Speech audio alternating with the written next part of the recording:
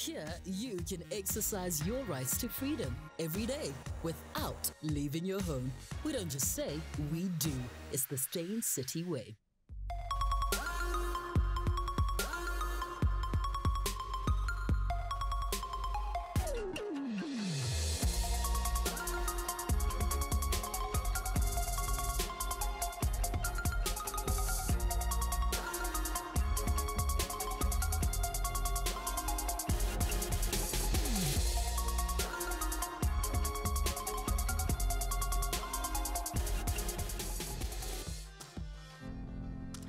Good day and welcome to Real Talk with me, Anele. So recently in our news headlines spread like wildfire, leading to heated debates, and South African citizens were torn by new legislation that makes spanking your child illegal. The South Gauteng High Court found that the common law defense of reasonable chastisement was no longer in line with South Africa's constitution. Numerous opinions arose from people of different ages, cultures and religions. To discuss this topic, I've invited guests who are on different sides of the fence regarding the matter to unpack all you and I need to know and should actually know when it comes to disciplining your child according to the law. My first guest is an attorney and deputy director of the Center for Child Law. She researches, publishes and lectures in the area of child law at the University of Pretoria. We welcome Karabo, Ozah. Thank you. Okay, so here's the thing. So the South Gauteng court, makes this ruling and everyone loses their mind. What was the rule before that? So, so we had the common law defense. So you can trace common law to like your 1913 or so, which is a defense that provides that if you as a parent use physical punishment on your child, you have a defense that's called reasonable chastisement. Now that means that it's considered that it can be measured in a way. So if it's to correct and it doesn't, according to people, go beyond certain bounds, then you cannot be prosecuted for it. So that has always been like a special defense that parents had in relation to when they use physical punishment in relation to their children. So when you say certain bounds, prior to that, were parents aware, what certain bounds were? Like, was there like a legality, like, if your child bleeds, then we have a problem? You see, that's part of the controversy of it, that there were attempts to say, well, if it's an open smack on the bum of a child who's slightly built, or this kind of built, or this kind of age, which is part of the issue with it, is that you had to, use that kind of language to say, well, it was an open hand, just on the bottom, according to some people, done lovingly, then it's fine. So those are the kind of things that, are creating a challenge. Yeah, there's too much grey area, ne? Yes. Yeah. And then so now came this court case before the court, and I must actually quickly explain that what happened is that there was a father who was being charged for assaulting his wife and the child. And when the case came before the court in relation to the child, he said he acted between his right to reasonably chastise his child. And that's when the High Court said, well, hang on, is this defense still even compatible with our constitution and what is expected of us as a country in relation to child protection? And then that's when they invited different organizations, formally through the court rules, to make submissions, including the Minister of Social Development. Minister of Justice did not make any submissions. But that's how everybody then got an opportunity to make submissions and to try and assist the court to coming to a finding. So when they look at a case like that, do they not think, okay, he's beating up his wife, he's beating up his child, this is not a reasonable man? Anele, that's part of the preaching that we're trying to do now, is that we cannot see this in isolation. There are links that people don't want to see, or maybe are trying to say, well, not really, not in my house. A child is a child, a woman is a woman. Yeah. And we must also point out that until 2000, when the Domestic Violence Act process came, and there was a constitutional court judgment actually that looked into why is it that it's no longer acceptable for men to beat wives. Because remember, in the past, it was also allowed. Okay. Exactly. So how that also developed. And if you look at the reasoning of the court, and actually the fact that after that, the Domestic Violence Act came, which already tells you that you're not allowed to use physical punishment in a way. It's an assault is an assault. It's just that when it comes to a child, you have a special defense. So there is a disjuncture. There was, before the court, made this finding about the common law defense, that you have provisions that tell you to protect children. You have the Domestic Violence Act, but then you have this there's this kind of a special treatment of when it's a parent that they can then reason according to that. And I mean, in this case before the court, because the finding of the court is not retrospective, the court did find that that particular father had gone beyond the bounds of reasonable chastisement. Now, you know, it's not cases that happen every day. I know one of the things that people are going on about is that it was an extreme case. So what's that father's punishment now? Is he going to jail? Is he paying a fine? He got a suspended sentence. So I think that's another thing that people should understand, that when it comes to sentencing, you know, the sentence must match the offense. And depending on what the court finds, it's not a simple thing of the parents will go to prison. It doesn't work that way. Because everyone is saying that, like, if I go to prison, who's going to take care of my kids? Yes. You know, what's the answer to that? Because if I get a suspended sentence and then I do it again and I do it again, ultimately I'm going to, according to the law, have to end up in prison. Yes, so I think as a start, we're trying to explain to people that this is not to criminalize parents. This is to try and say, we have a serious problem in South Africa with violence against children. We need to see that context. And research is starting to show that in some cases, there's a link between just what people call smaking with serious abuse that then comes later. I think in the High Court in Pretoria right now, there's a case about the child called Poppy, where if you read a bit about it, you can see that it sounds like it started with just smaking, and the brother complained at school and all that, and nobody helped those children, to a point that the young girl now was killed. The 3-year-old died at the hands, you know, allegedly of the parents. But those are the kind of things that we're trying to make people sit up to. What we're saying, and what the Minister of Social Development also said, and even the judge said in her judgment, is that we're saying that we need to find different ways of raising our children, of disciplining them, because disciplining is part of teaching them. Discipline doesn't equal physical or corporal punishment, and that's one of the things. Disciplining is building character. You see, so those are the things that we're starting to know more about, the effects, negative effects of corporal punishment, and we need to open our minds up to it.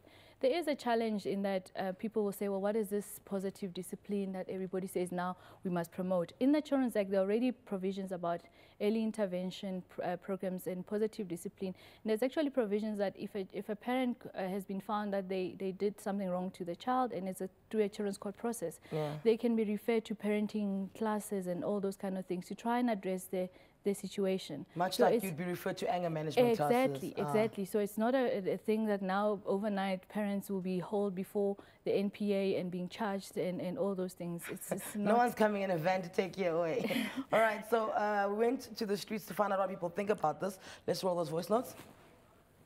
There's some things that kids do that you can't really reprimand them in the sense that you're going to talk to them. There has to be some form of physical punishment. How do you make sure that next time they don't do that wrong? Will that physical punishment itself solve the issue, or do you need to sit them down? I've heard people who say that, well, their parents used to use physical punishment, but they will also explain to them. So some people will say that.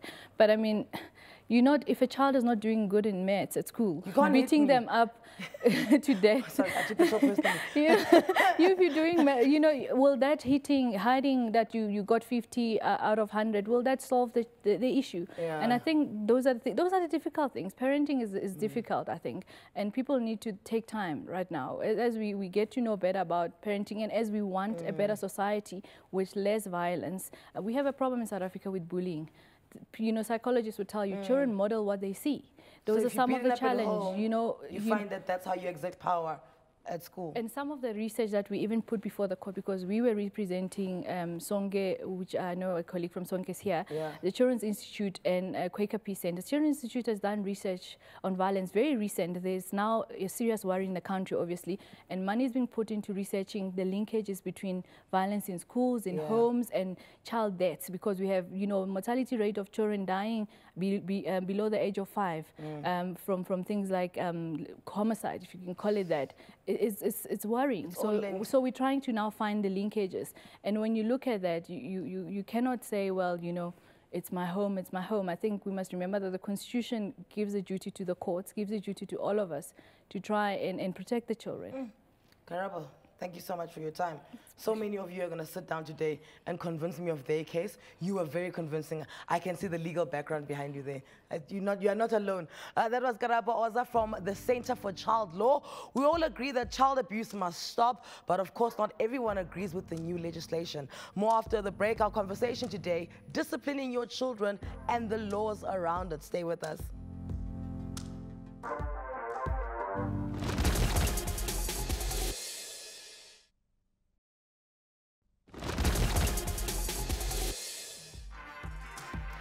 And welcome back to Real Talk with me, Anele, on SABC 3. The stage is yours.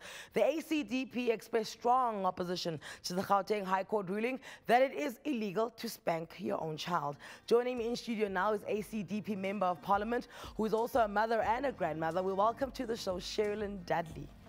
Happy to be here. How was it when you were sitting with everyone else? Because you guys are like opposing views. I hope you guys are at least speaking to each other. Well, the difficulty of today's world is that we all have our desk in our hand, so we don't stop working. Okay, so we were fine. Okay, at least you were preoccupied and you couldn't pull people into like debates, because I want it all to happen here. We were. So the ACDP, they opposed this ruling. Why is that?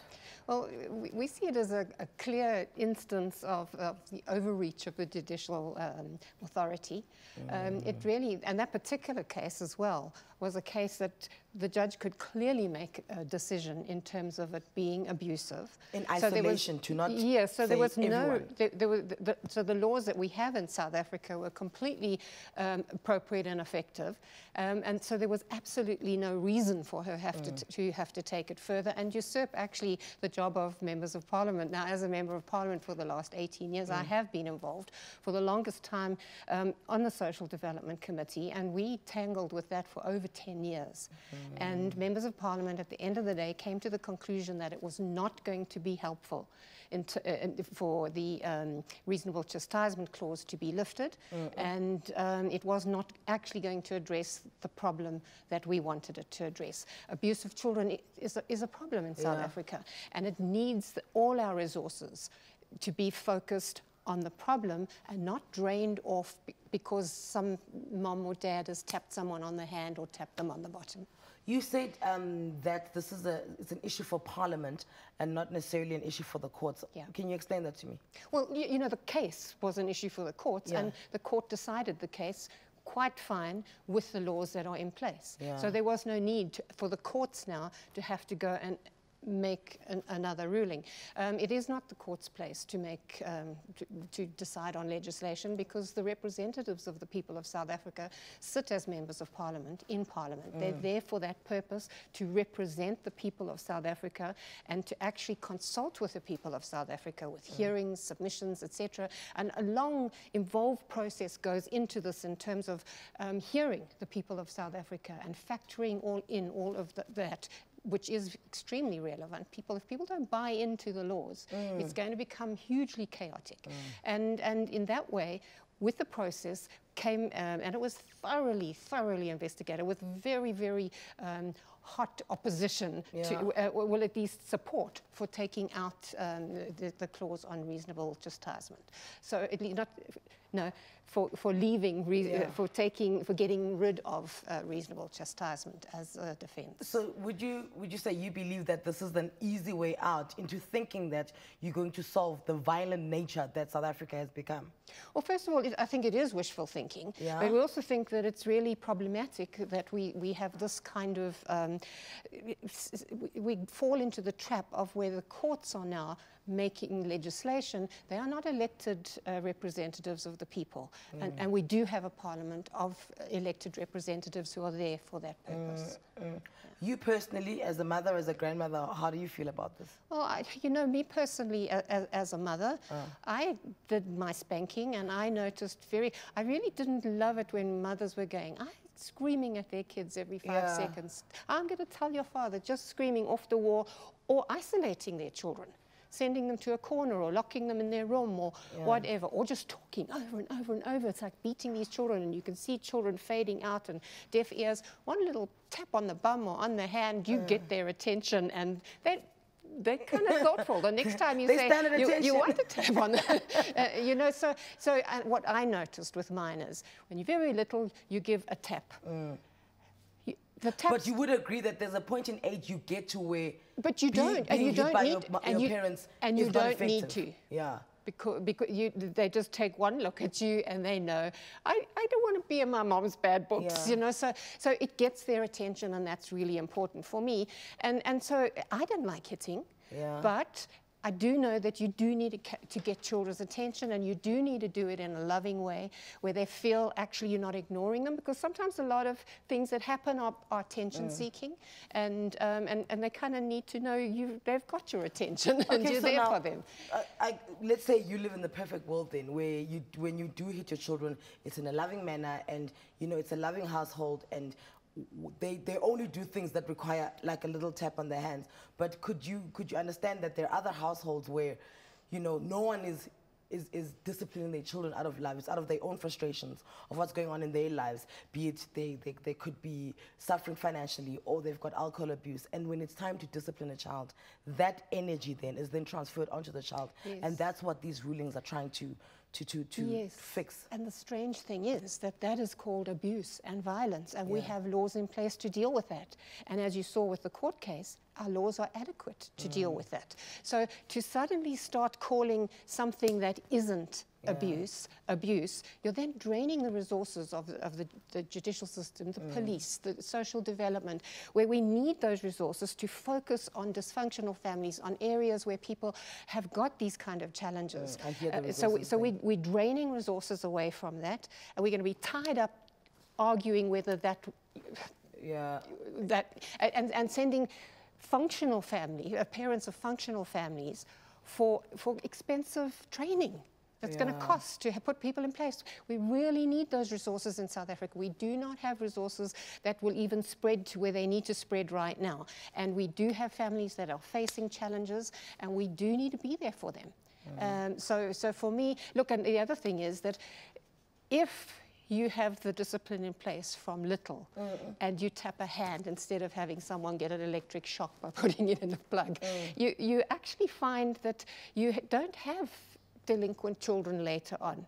You have children who think, because the last time they did that, they felt a tingle, and so they would stop to think about it. So these are the kind of things you say when there are problems in the families. Yes, if it's the adults who are the problem, it's got to be dealt with. But you don't actually have children being a problem unless they are not disciplined, unless they don't feel that they're getting the adults' attention, and they're doing sort of more risky things to try and get that attention. Good point. Let's hear from the viewer. I believe in punishment and spanking, but not abuse. Okay, I believe in punishment and spanking, not abuse. Basically reiterating what you're saying. So as the ACDP, you guys have always been about family values. Just to wrap it up from your side, do you think that this ruling then is going to hinder people building values and building their own DNA of value for each family? Very definitely. It's an intrusion into families. But you'll see also places where there have been banning laws, like, for example, New Zealand in 2007. England. Yeah, but the research, but I think England is more moderate. New Zealand was more like we're looking at here. And there you'll find that there's, over that time, since 2007, there is absolutely no indication that anything has improved in terms of abuse and violence. In fact, 36% more abuse and violence in that period of time, and various other things. So the proof is out there. This is not going to, yes, we want to make sure that children are safe, but by disciplining functional parents, because a few are dysfunctional, that's not going to help. It's going to drain the resources.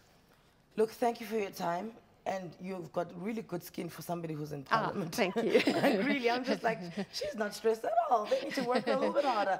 Thank you so much to Cheryllyn for expressing the ACDP's opinions regarding this matter. After the break, I'll chat to a representative from one of the NGOs that believes that the ruling was, in fact, a crucial one.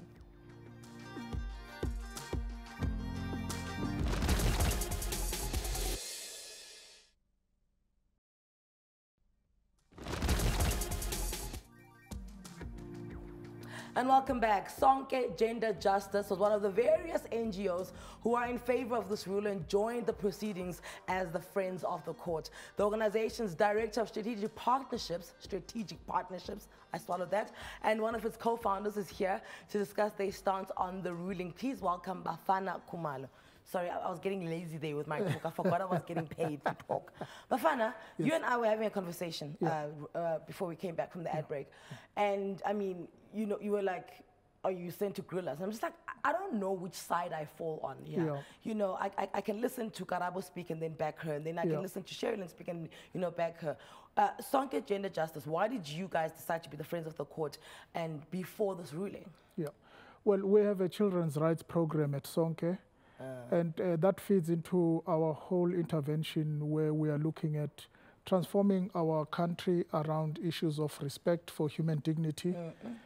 And we feel very strongly that in the environment where violence in South Africa is very high, we find it quite unbecoming that people should even make excuses for whether people call it chastisement of children or, you know, smack, because we know from research that children who grow up in an environment where they are exposed to that kind of behavior learn that behavior.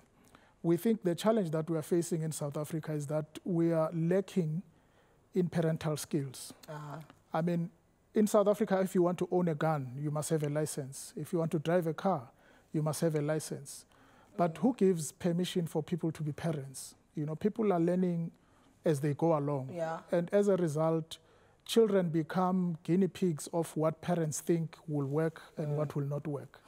And we think there are mechanisms, very positive ways of disciplining children, which can move us away from the notion that you can only resolve conflict or misunderstanding through the use of force. So now, let's say I didn't grow up in a household where I was ever touched by my parents, but the emotional abuse that I put up was from them was insane, where parents are chastising you in a verbal way and telling you nothing. Now, sometimes that can be even worse than getting a spanking from your parents, where it literally limits you as a person and you take it well into your adult years, and then you know, you continue the cycle. How are we curbing that if we're so concentrated on just don't hit them, talk to them? Well, I mean, when I talked about the positive parenting, that is much more broader and inclusive. It includes emotional abuse, because I think the focus sometimes is on the physical side. Yes, because I can prove that you hit me, I've got a scar, but I can't prove the emotional aspect of it. And that is why I'm saying we need to capacitate parents, we need to capacitate people in relationships about what is the damage of psychological abuse as well. And in our intervention in court, we made that point that it's not just about the physical, it's also about the bodily integrity and the psychological impact that what parents do to children, you know, damages the children. And that included those kinds of behaviors as well. So how does this ruling look to reduce violence in its entirety? Because I can see you saying we're a violent country and that's the one thing that we need to stop. Well, the point of the law, I mean, I was listening to the Member of Parliament, the point of the law is really to provide an environment where all citizens are treated equally, with dignity and with respect. And I disagree with her in the fact that the court has overreached. I mean, we've had other instances in this country where the court has found, justifiably so, that the legislature has failed in its responsibility to put measures that will ensure that all citizens are protected. And in that instance, the court is justified to give a directive to the legislature that they must up their game. And that is the nature of our system in South Africa. And therefore, the courts are not just operating outside of the state as in its broadest sense, because they have to defend all the citizens of the country. And in this instance, children are also supposed to be defended when their rights are being violated. And I think for us, it was a very important ruling, and it makes a very important step in us as a country to say, let us look at these issues that sometimes we don't take seriously, but they have a serious impact. I mean, Shanaz Matthews at UCT with their team at MRC has done a very interesting study that is showing that in cases where there is what is called reasonable chastisement in the home, you also see the correlation with levels of violence by the same partners on the homestead. So in other words, if somebody smacks the children, chances are very high that they also will be violent to their partners. And so the levels of the correlation between high levels of violence in South Africa and the amount of how people treat children, there's a very tight connection there. And I think we need to take a very close look, given that we already have high levels of violence in this country, and just these recent weeks, we've had to deal with many children that have been abused. They are not being abused in many instances by people that don't know them. It's people that know them. And where do they learn this kind of behavior? Yeah. My view is that when we start by allowing certain things as permissible, we are actually sending a message that it is okay to do it. And then the increment of the punishment increases, and it becomes very difficult now to draw the line and say, jump in here? This is acceptable and this is not. Okay, so we should just stop it from the word go. Eradicate the entire thing. Yeah. So, because, yes, violence, abusive. So did the courts consider, and obviously you as an NGO, that if I am hitting someone in an abusive manner, right, which is what you want to eradicate, not the ones who are doing the discipline properly, and that's why even they are not allowed now because you can't control it. Yeah. If I am being abusive in that manner, it means I hold a certain amount of power, even so much as financial power, right? Yes. So let's say now I'm not allowed to hit you, which is the case. Yeah. What if my then punishment channels itself in another way, remove emotional, we've discussed that, but financial? Yeah. Well, we still have laws in that, you know, as a parent, as somebody who has a responsibility over the child, I have a responsibility to look after that child and what is in the best interest of the child. Now, if I fail to honor those responsibilities, I mean, social workers, we have challenges there, of course, we don't have enough, but under normal circumstances, they should be able to come in and say, you are failing in your duty as a parent, and the law is adequate that in an instant that I'm not doing my parental duties, those children can be removed from me as a parent. Okay, now, that it's system not is also backed up and locked up. But that system is backed up, of course, but all I'm saying is that there is a legislation that makes that an intervention that is possible. Now, we need as a society to say, how do we ensure that all these laws that we think are positive, that are helping us to actually achieve the values that we find in our constitution of human dignity, of bodily integrity, that are played out in terms of how we relate to each other, are actually implemented appropriately. That is the issue that we should be focusing on. I think that's the, you know, all of this it's good and well and it's well-meaning. Yes. But I think our implementation, that's where the challenge is. Yes. Our administration is not up to scratch. Yeah. And I just, in a way, fear that we're making all these laws, but we can't keep up with them. We can't keep up, but I guess we need to do that. I think with this ruling, for me, what is also important is that now that there's no gray area, whether you are chastising a child or you are being abusive or you are spanking, it's now clear that that is not allowable. Okay. Now, in terms of the law, Anele, as you know, if you see me doing that to a child and you're an adult, you have an obligation to report. Because you're basically watching somebody rob a bank. In other words, once you watch and look the other way, you are just as complicit as me who is doing it. Now, what is that saying? It's saying to us as society, let's get back to the culture of Ubuntu, that it takes a village to raise a child. In other words, I can't look the other way when somebody does something that is wrong, that is not allowable. I need to raise my voice and say, this is not on. And I think through that, in terms of mutual accountability, this message will get to all families so that we find creative ways of disciplining children without necessarily bringing violence into the scene. You drive a good point, sir. I hear you. You hear him as well, right? Thank you so much to Bafana Khumalo for joining us on the show and for all the commendable work that Sonke Gender Justice has done over the years. We will continue this discussion after the break. Stay right where you are.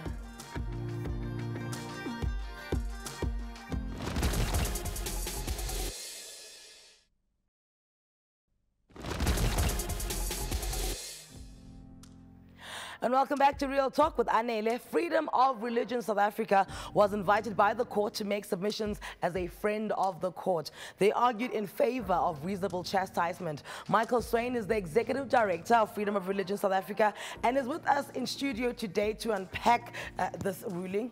First things first, all of us were like, freedom of religion. We want to know what happens there. Okay, so if somebody's watching, because I even on the script that written FOR, for South Africa, and I was like, Right. who's for South Africa? Aren't we all for South Africa? Well, I hope so. Okay, so freedom of religion. What's your position? What do you do? Like, before we discuss, according to this ruling, just as an organization? As an organization, we are dedicated to really defend and protect and promote our Section 15 rights to enjoy freedom of religion. All right. And that is not just freedom to believe privately, it's also freedom to express your belief. Because belief is never a private thing. It's not something you pack away when you leave home in the morning. Okay. And so therefore that's what we do. We look at numbers of different issues, but this happened to be one where we were invited to give an opinion. All right. So you argued for reasonable chastisement, right? We are not pro-spanking per se, Okay. but we are very much pro parents' conscience and their opportunity, their ability to decide what is in the best interests of their own children. Okay. So we are really interested in perhaps more tools in the parental kit than less. And obviously, if you remove now the reasonable chastisement defense, then effectively that is no longer an option at any level for any parent. And we think that's also problematic, even from a public interest point of view. Are there religions who believe that it is their religious practice to be able to reasonably chastise their child? There are certain scriptures in the Bible, and I think also in the Quran, Okay. which basically allude to that. Now, not every Christian's going to believe that that's what they should do, Yes. but some will, and in good conscience they will. And again, I think we must be very careful not to think, as soon as we think of chastisement, someone sort of picking up a shambok and lashing their Yes. child. Yes. I mean, in most cases, you're talking about loving parents who love their children, and any form of physical discipline is normally a very last resort. Should never be excessive, should always be reasonable. Child should know what's happening. But we think that those parents who in good conscience and in their faith before God believe that that's the case, they should be allowed to do so. And in this instance, the judge specifically said that those parents who were of religious persuasion, their beliefs had to now be subject to her ruling, essentially, of what was in the best interest of the child. And again, there you have a judge actually interpreting scripture for some people, and that's definitely an overreach and an infringement into freedom of religion rights. Do you think that the ruling does, in a way, dilute certain parental authority? Well, absolutely it does. Yeah. In fact, it's interesting that, again, when you see the results coming out of New Zealand and the survey that Cheryllyn Dudley mentioned. Now, there you have 25% of all parents of young children feeling disempowered because they no longer have that as part of what they can do to bring up their children. You have 30% of children who have threatened to report their parents to the police. So you can see you get serious upsets in the domestic balance of power, if you like. Because you're also now causing tension if I feel like I should be reporting you as my parent. Well, of course. And things like divorce cases where one parent threatens the other parent. Yeah. You know, so there are perhaps unintended consequences, and we do therefore agree that there has been a judicial overreach. This type of decision, it affects millions and millions of parents. And therefore, we have a parliament, and that process, which is much more debating, it's much more considering of many more opinions, etc., that is a far better process than really within a single stroke of a pen. A judge has now removed that and changed the law. And we think that that is something that Parliament is far better equipped to do than a single judge, or even two judges together in this case. So there's not a little bit of you that thinks that, you know, we need to blanket this one out because there's too much gray area, you know. Yes, if you're in a loving home and you're being, you know, chastised from a lovable manner and you sat down afterwards to understand why it is that you were physically punished, there's that one thing. And then there's like the complete end where, you know, parents, you're taking a hose pipe to discipline a 6-year-old. Yeah, that's terrible. You know? I mean, again, and let's not conflate the two issues. Yes. Because I think it's too easy to do that. Yes. It's like, you know, any form of physical discipline, violence against children, and somehow they're all now in the same basket. And that really shouldn't be the case. Because the laws deal, and should deal very effectively, with any parent who goes beyond what is reasonable and moderate chastisement. That's what this particular case decided in any event. What we have now is a situation whereby any light slap on the wrist is now a criminal offence. And you have to think through the implications of that. So let's supposing that somebody sees me, as you said, you've got to report it. Somebody sees me giving my child a smack on the hand, and they report me. I'm arrested. Now, immediately, there's a arrest record for me. if it goes to court, if I'm convicted, even if I get a suspended sentence, I have a criminal record. That can cause me to lose my job. That can prevent me from getting future employment. That can stop me getting visas. So you understand that it's extreme. All that, is that really in the best interest of the child versus a light slap on the wrist? We would say no. And therefore, we think that this defence has actually, in other contexts, been very carefully refined. In the UK, for example, they took the trouble there to actually define carefully what it is, so that police, magistrates, etc., would have good information that they can base whether or not to charge, whether or not to caution, or whatever it is. But here again, we've just had one shot, that's it. And now we're all left facing the consequences. I'm hearing talks of an appeal. Will Freedom of Religion South Africa be part of the appeal on this judgment? Yes, we will be appealing the judgment. We will certainly be applying for leave to appeal. That's the first thing. And again, primarily on the grounds of public interest, because we do believe that this has been a judicial overreach, and also on the grounds that we do see that this is also an infringement of freedom of religion rights as well.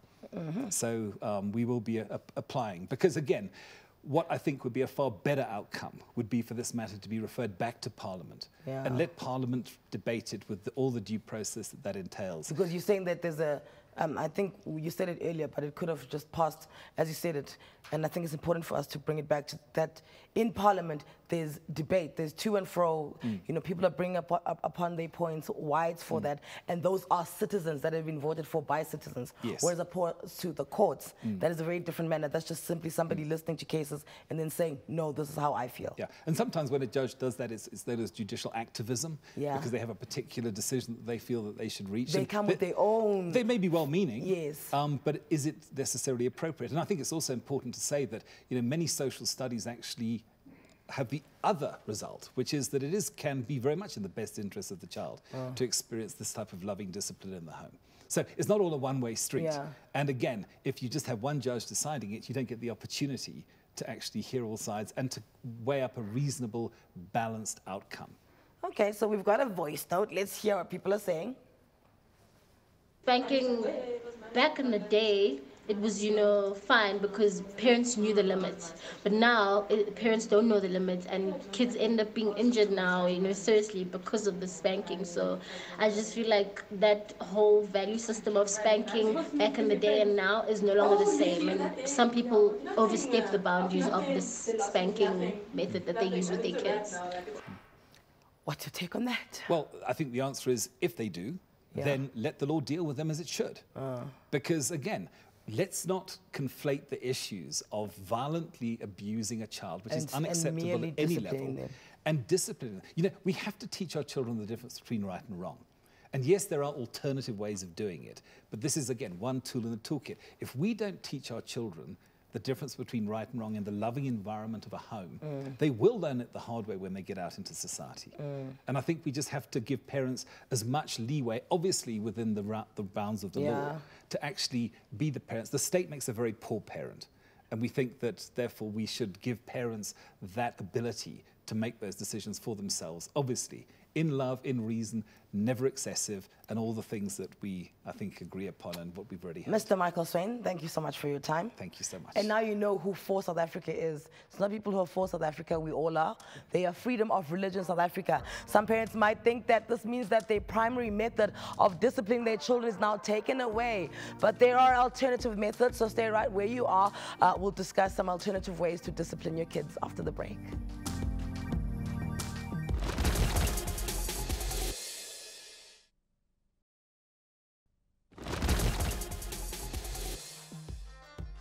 Now that the High Court has ruled that children may no longer be smacked as a form of punishment, many parents are wondering what alternatives there are and how, and can they really be as effective, if they were ever effective in the first place.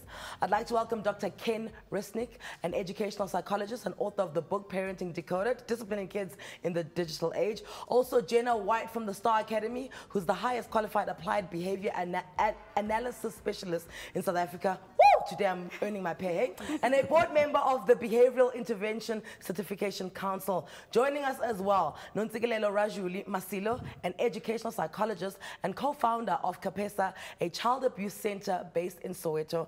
I welcome everyone with the longest titles in the world. This couch is heavy now because of you guys, all of you carrying your titles.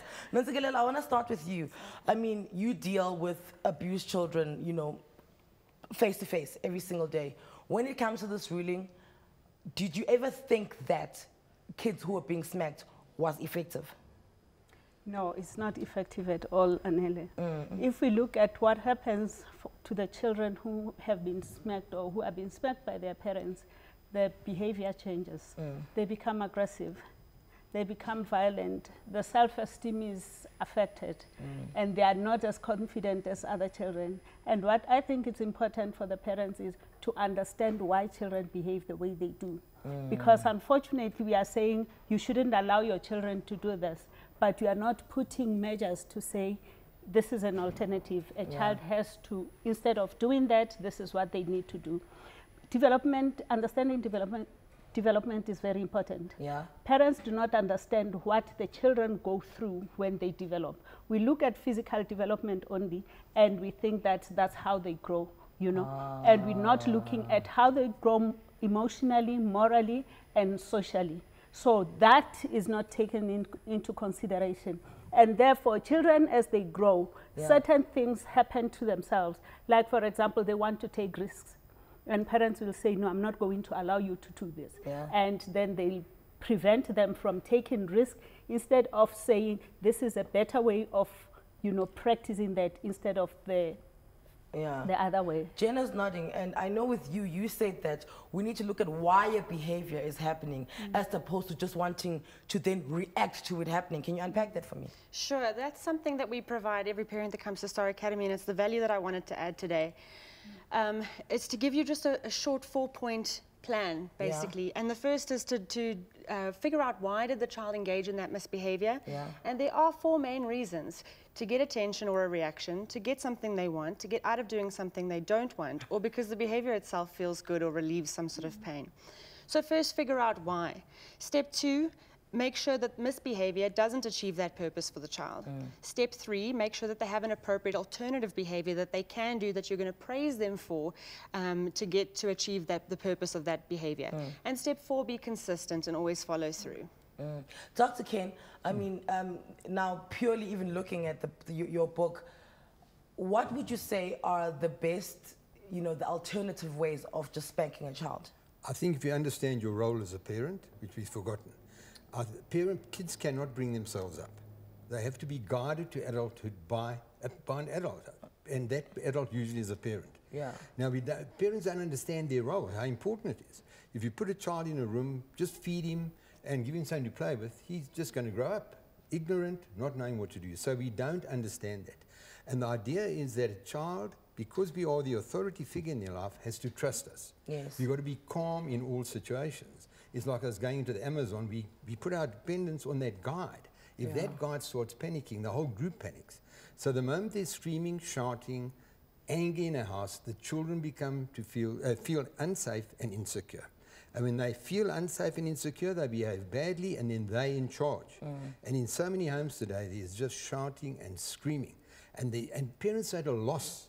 So the kids, there's too much focus on sending kids to therapy without helping the parent understand their role. And the parent doesn't go with the therapy, eh? It's just like, send you there, come back, fix. There you go, fix. Right? Okay, so what I do have an issue with, though, is the whole, when you think alternative things, it just feels to me like those alternative ways are working for higher LSMs.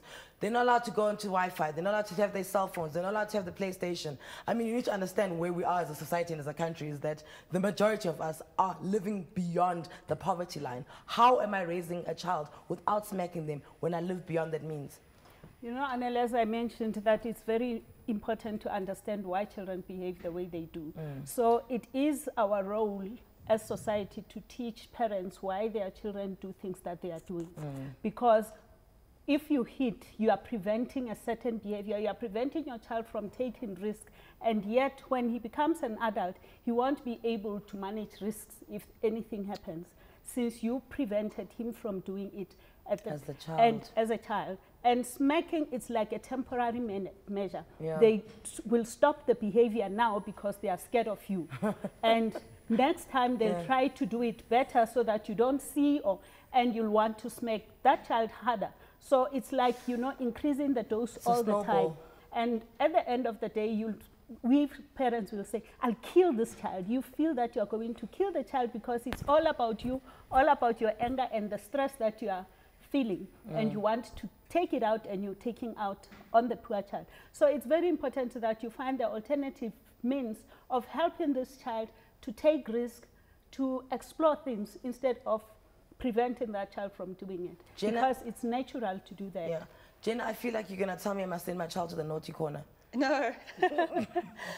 No, you know, but there are a lot of these, so smacking is something that's generational. I think people are clinging to it because it's how they were raised, and it's how the people before them were raised. I was smacked twice a week, and look at me, I turned out okay. Exactly, but the problem is, first of all, some children do and some children don't.